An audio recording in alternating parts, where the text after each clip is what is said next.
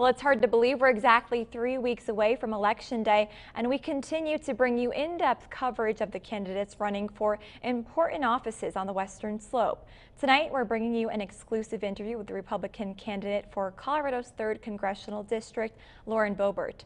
She upset 10-year congressional veteran Scott Tipton in the June 30th primary, winning 55% of the Republican vote.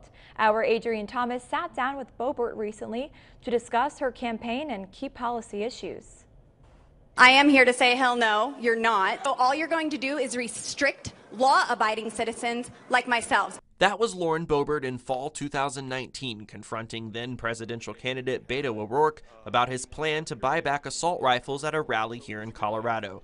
Boebert says that encounter, combined with her efforts in gathering signatures to ask Colorado voters this November to repeal the state's law regarding the National Popular Vote Compact, are some of the main reasons why she's running for Congress. During that time when I was working with the people to save our votes for president, I heard the frustration, I saw the frustration that was taking place in so many hearts in our district. And shortly after that, Beto O'Rourke came to Colorado, and I learned that if I take a stand and speak up for what I believe in, I can affect and represent millions. Boebert is in a huge race against Democrat Diane Mitch Bush, a former Routt County Commissioner and state representative from Steamboat Springs.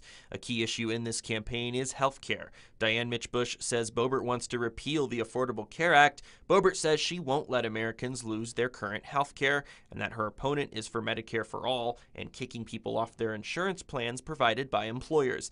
That's an accusation Mitch Bush denies. If there is a Republican majority in Congress, does this mean amending the Affordable Care Act, or does it mean just crafting new legislation that's a totally different plan? What do you think? First and foremost, I wouldn't vote on any legislation that takes insurance away from the American citizens. And if you look at socialized medicine, immediately 150 million Americans would be kicked off of their private insurance plan. This is not good, but we need to have sensible solutions that don't involve the government stepping in and making decisions for us. We have made promises to the American people with pre-existing conditions. And me and many other Republicans are on the record saying that we will uphold those promises that were made. Boebert has also been the subject of attack ads from the Democrat Congressional Campaign Committee, or the DCCC. The political group has highlighted her run-ins with law enforcement in years past, which includes minor arrests. Boebert says she's not worried about this. I'm not worried about it. Talk about making a mountain out of a molehill. I had a traffic accident where I self-reported it. There were no injuries. There was no alcohol. I forgot to pay my ticket. I paid the $100 fine. Got a pretty little mugshot that the DCCC loves to use. A big question facing congressional candidates like Boebert right now is COVID-19 legislation and how they might address the pandemic if elected. Right now, federal lawmakers stay stalled over the next COVID-19 stimulus bill. After the election, if there's more COVID-19 legislation, COVID-19 aid, what would you like to see in there? What's something that a lot of constituents around the congressional district have been talking to you about? First and foremost, I think the best stimulus package is to get America open for business again. There are so many small businesses that will never open their doors again because of this shutdown. I'm proud that I was on the front lines getting small businesses open in our area. Before she won in the June primary, Boebert made headlines opening her restaurant, Shooter's Grill, and Rifle back in May, going against Garfield County's stay-at-home orders. So I took a stand and I opened responsibly. I followed CDC guidelines. I opened at 30% capacity. We had all of the sanitary procedures in place. And, I was shut down for about a week.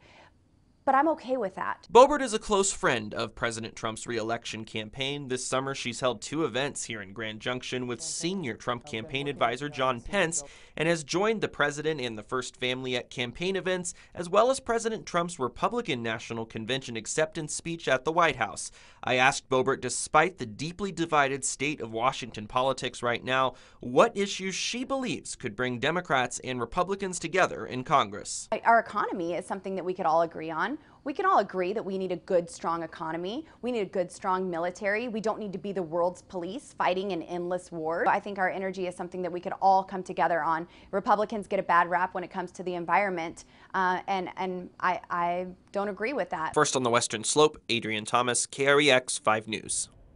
Next week, Adrian will be traveling to Steamboat Springs for an exclusive sit-down interview with Lauren Boebert's Democrat opponent, Diane Mitchbush.